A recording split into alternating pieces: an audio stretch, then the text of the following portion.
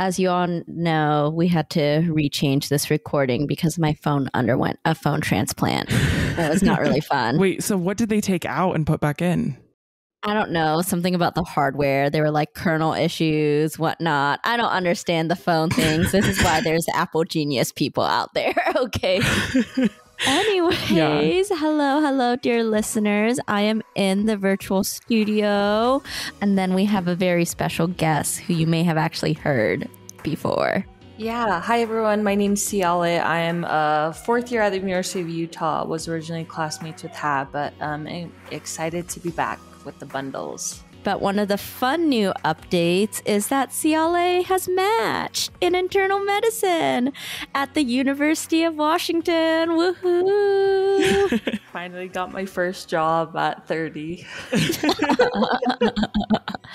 Oh, what a vibe. And so I think like now being a fourth year, you've got to do like a lot of really cool things. Like there was a trip that you recently did, right, Siale? Yeah, fourth year's the best because someone told me they're like, if you see a picture of a fourth year, they're most likely on a beach somewhere or something like that. So fourth year's great. But I recently just got back from a trip to Tonga where my dad's from. I did a global health elective. I was out there for about 4 weeks and was lucky enough to spend some time learning from the doctors in Tonga for a month. And I think this is like actually a really good segue for us to introduce our conversation topic, which is that for this episode, I really wanted to focus on like health policy. And this is why Siale is a guest in this episode. She got her master's of public health. She's also just a cool person in general. So we always like benefit from getting Siale's insights. With all of this, Alizah, talk a little bit to the listeners about why having a conversation about health policy feels important to you. All right. So this is our disclaimer that all thoughts and ideas are solely ours and do not represent or in no way a reflection of our schools or respective places of work. Yeah. I think health policy is something I've really begun to have an interest in because I think when I started medical school, 2 years ago, not very long ago, I was like, oh, medicine, like this is where you impact change. But I think as you become more familiar, you realize how much policy and I think systems are involved in impacting that change. And I think that's really kind of the juncture of where health policy meets. And as Siale has been on her rotation in Tonga, it's been phenomenal to like just see it through like an Instagram lens, which I know isn't always the most detailed or maybe have a filter on it, so to speak. But it has really been so meaningful to see that. As a part of medicine, one of the things that I found that I've like been forced to really explore and to really like think about a bit more deeply, similar to you, Alizah, is thinking about health policy. My introduction to like health policy was through the population health elective. I think I had heard about it and I knew about it as a theory, but I wasn't really interested in it, if I'm going to be real. I was never like, I cared a lot about community health. I cared a lot about like working in underserved communities, but I'm kind of like a bit of like a Scrooge when it comes to legislative processes and thinking about policies in general. And so I completely ignored it. And then I did population health and I realized, wait, this does have impact. Thinking with all of that in mind, just to like start off the convo, I'd love to hear from both of you, maybe to start with Siale, about your introduction a bit more to like health policy and how you feel about it based on your experiences. Yeah, I think I'm the same as Hạ. I was never like interested in it. And I also just had I don't know if I'd say poor attitude, but I think I felt like, a lot of my communities have been hurt by policy. And so it's a reason for me not to engage in it. Also took the population health pathway with Hạ, but really where this all started was during the pandemic. The Utah legislatures were looking for a place to take funding from. And one of the first places they went was the state-run health clinics here in Utah. And so some of the local Pacific Islander organizations invited students to lobby, basically to write letters to state reps about why that's a bad idea. And during the pandemic, Pacific Islanders and Hispanics were like 2 or 3 times more likely, one, to be like infected with COVID-19, but then to be like hospitalized and to die from it. So it was crazy stats. So a state-run health clinic, like background, that's like a safety net clinic for those who are uninsured or those with maybe Medicaid or other public health insurance. And so they serve a lot of the people of color in Utah. And so in my mind, this like didn't make sense that the people that were being hurt the most were going to lose resources, a really important thing for them. And so I became like very passionate about like, yeah, this doesn't make any sense. I'm going to write my local state reps and sent these like long letters to them. And then like to my surprise, two of them invited me for a phone call. And I'd like never done anything like that. And I was like, yeah, I'm going to tell them like how wrong they are. And I'm going to like stop this. I'm going to keep the clinics open. And I was like so fired up about it. And then did the phone calls and felt like an idiot after both of them because I realized I didn't know how policymakers think. And like, it was really hard. They were asking me a lot of questions I just like couldn't answer. And then started to think about population health and then was starting to see like how it's all related. I was like, oh my gosh, this stuff's actually like really important. And like when I go to talk to a policymaker, like I got to be better prepared. And I kind of, after this conversation, they ended up closing the clinics. And I think I took that kind of personally, like it was my fault, even though I think the legislatures had like already made up their mind far before like I ever had a conversation with them. But I took it kind of personally. And then just seeing like how it was all connected, I felt like, I could be a better advocate for my community if I tried to learn more about how things work, because you can't change a system that you don't understand. And so I think the first step for me was like, no one's ever taught me a lot of this. And like, yeah, I took like basic US history and government in high school, but I really didn't understand like what policymakers care about. And as much as I'd love to think they care about my stories, about my family that I was trying to share and my community members, like that wasn't enough. And I think those are important pieces, but understanding like how to better talk to them, that was something I was interested in, which led me down this like path of like, how should I look at things during third year? I was like, I think I just need more time. I need to step away from medicine and I need to like really understand the bigger picture of this all. And so that's what like pushed me to like leave for a year and to learn more about it. So like, I don't consider myself like a policy guru. I'm like very new in this space, but it's something that I feel like is important because like no one teaches you that in medical school. Like Alizah was saying, like you're like, I go to medicine because like want to help people. And then you realize like how limited you kind of are in a way, like because you're working within a system and you can only like, you feel like you can only do so much. And so better understanding how that system works so you know how to make changes to it for the better. I love that. It should be noted how the humility in that response, right? Like, I don't know, it's hard. And I think health policy kind of does have that bitter taste, as you mentioned, when you're assessing or exposed to like the health disparities in the community and, ensuring that there's like access to high quality care, and the well-being of like entire populations. And then you look, having those considerations taken into account and then advocating for these things, it can be difficult, but I'm really appreciative of how you mentioned becoming a better advocate. I think that's phenomenal. And that's a lesson I need to learn and take away from this. And it's so interesting because I feel like now as I go through residency, there's just like so many moments where I'm sitting there thinking about things that I want to like change.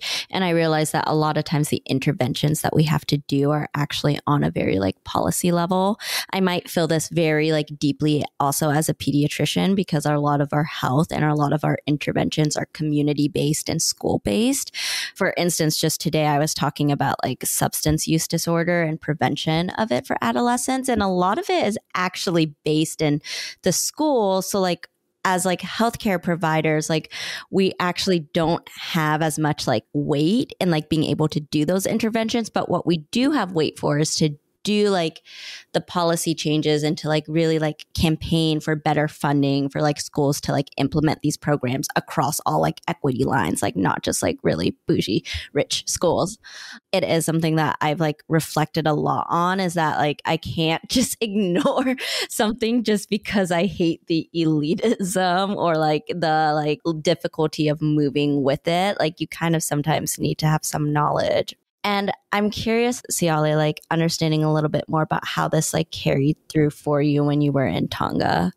anytime you take a global health trip as a medical student, and I think even like in the future as a provider, you're just like, can I actually be helpful in this system that I don't really understand? And like, what can I do? And so I think anytime like you're approaching a global health elective or experience, you have to be very open-minded in that, like, maybe all I do at the end of the day is I just watch and I just learn about how the system works. And I think that was something like background. I've said this before on here, but like I identify as Tongan and then also Hispanic, but my dad is from Tonga, grew up there. And so I've always had this desire to be able to like go back there and to hopefully be helpful and be a tool and support where it was needed. And then kind of felt like they don't really want my help and maybe like I'm not, I don't know. And so I like went back and forth for a long time about like whether or not I should do this elective, but I decided I would go and just take whatever was handed to me. And if they didn't want me to do much, like we wouldn't do anything and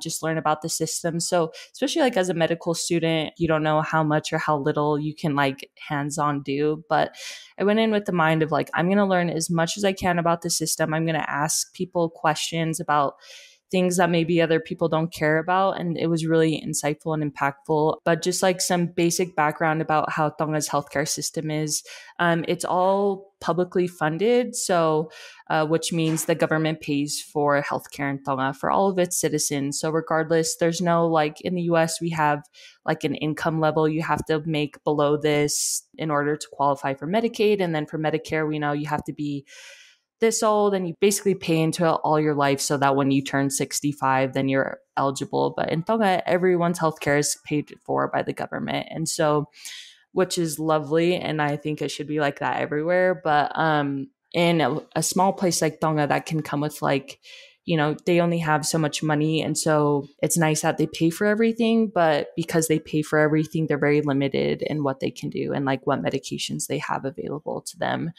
And so understanding that you're working within a system that it's free, it's essentially free, but it can really change what resources you have available to treat your patients. And then they don't have the wide variety of subspecialists that we have here. And so like understanding that too, general internal medicine doctors, they're doing everything. They're like what you think of in the US, like family medicine docs who live in rural areas that they're just kind of doing it all. Like it's similar. The GPs there do a lot of the work and there's a lot of burnout. And so I think I could go on about like a billion things that I learned from there, but I think the biggest thing going into this elective was to like understand the system and then see like examples of policy. So I did 2 weeks on the medical floor and then I did 2 weeks with like the public health group. And so both of them were great experiences in learning about how things work, what they have available to them, and then just how like innovative people are with like how little they have, I think was like one of the biggest takeaways I took from it. I just think like also being Tongan and see, I consider Siale and I go way back. I mean, I've like always seen how like when she applied to medical school and those things, to see her also go to Tonga and like watch these systems in place was, of course I said impactful before, but I think it really opened my eyes into how like systems are different, but they're also very similar in the sense that they're both structures and they're both institutions. And I don't know, I also have this same dream of like going back and offering help if they want my help, or do they? I don't know, it's scary and it can be intimidating when these structures seem bigger than you or like foreign to you, as Siale was saying. And so I guess my question for, all of us is, of course you can approach this and like learn more and become more interested, but when you are, like an everyday type of person, I feel like an everyday type of person, like outside of medical school even, how would you start to get into this? How would you start to learn about health policy?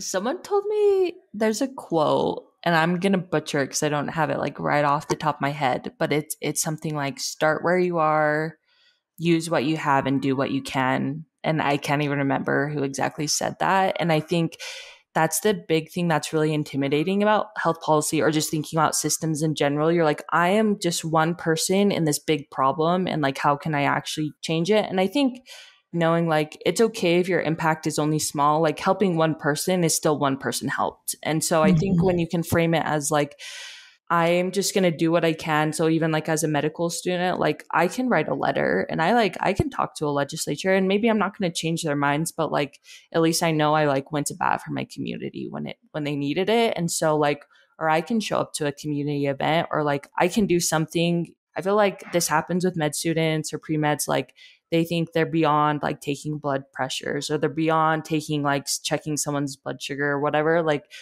no one is like beyond any task. And when you can just start with where you are and just doing very basic things, like those things are, I think, one, they can make an impact, even if it's a small impact. And then two, like that's how you build trust within a community and like within different spaces that I think most people want to serve when they try to do this work.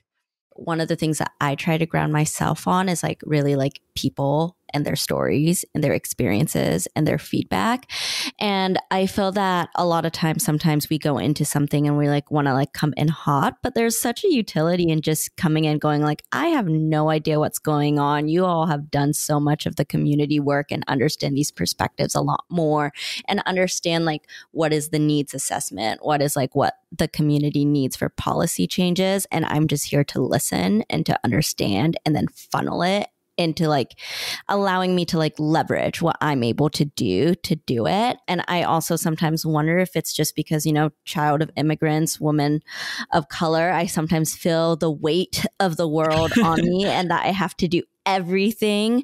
But one of the things I've learned is it's most impactful when you kind of like realize what your strengths are and what you're able to bring to the table. And then you like take that feedback from like other people to like support them. And that's like kind of my take on it. But again, also I'm like not like the most health policy prone person, but that's like what I think about when I do community organizing or like trying to like engage in like creating systemic level change ish.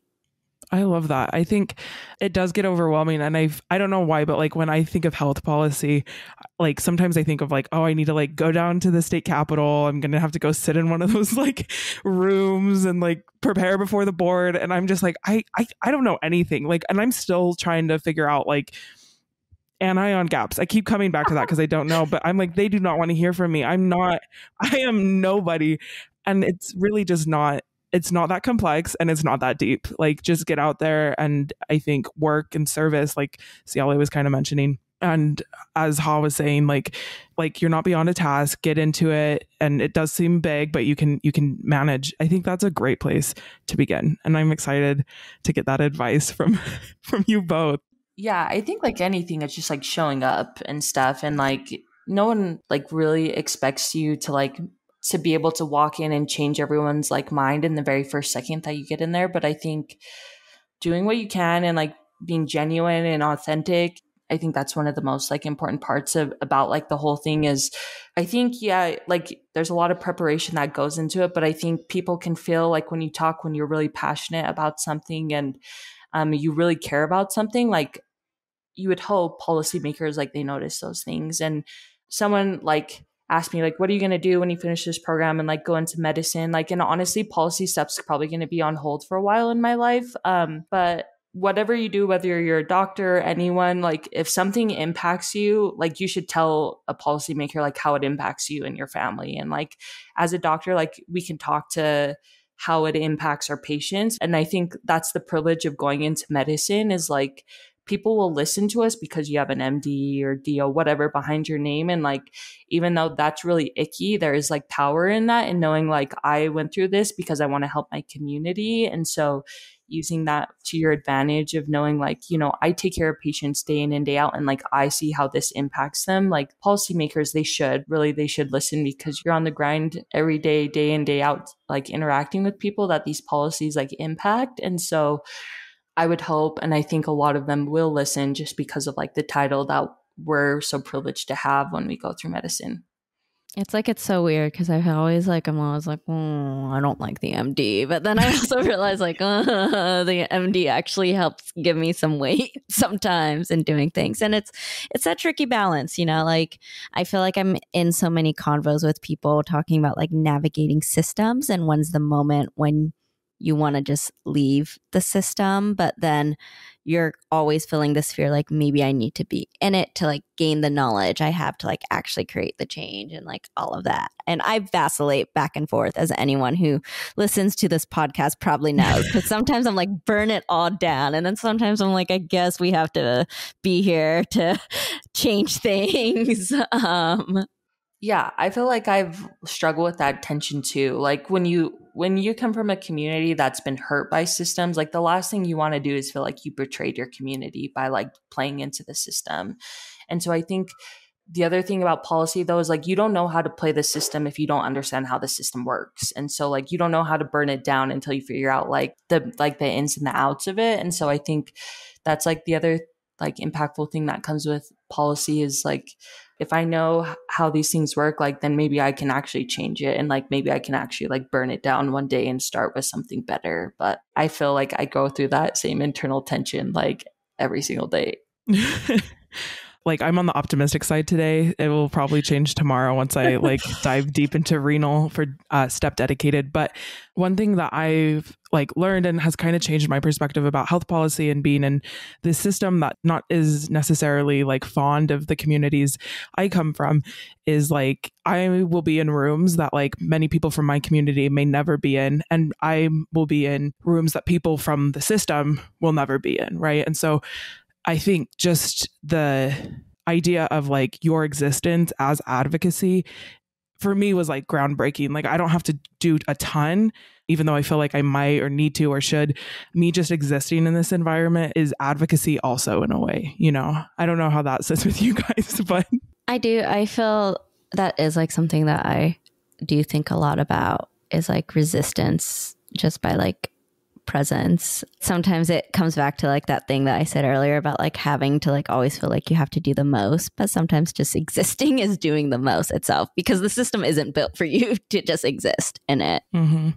Yeah. And I think like on that note, just like one thing I want to say is I think policy can be like a really draining space. I think in my mind, I have like one idea of like perfect or ideal, and knowing like it's going to take a long time to get there. I think it can be like really frustrating and you can get like really down on yourself. And so like just like existing or like knowing like I'm in the fight, like even if I can't change it today, maybe I can get like one step closer to like where I want to be. And so like that term, like perfect is the enemy of like better or whatever. I think that's the other thing when you enter like policy and like community work, like we're always working towards like the ideal, but like we can't be so hard on ourselves. Like if we can't get to the ideal tomorrow, and like you said, just like existing within a space and like showing up for your community when they need help, like those are the things that I actually think are like the most impactful, like in the long run.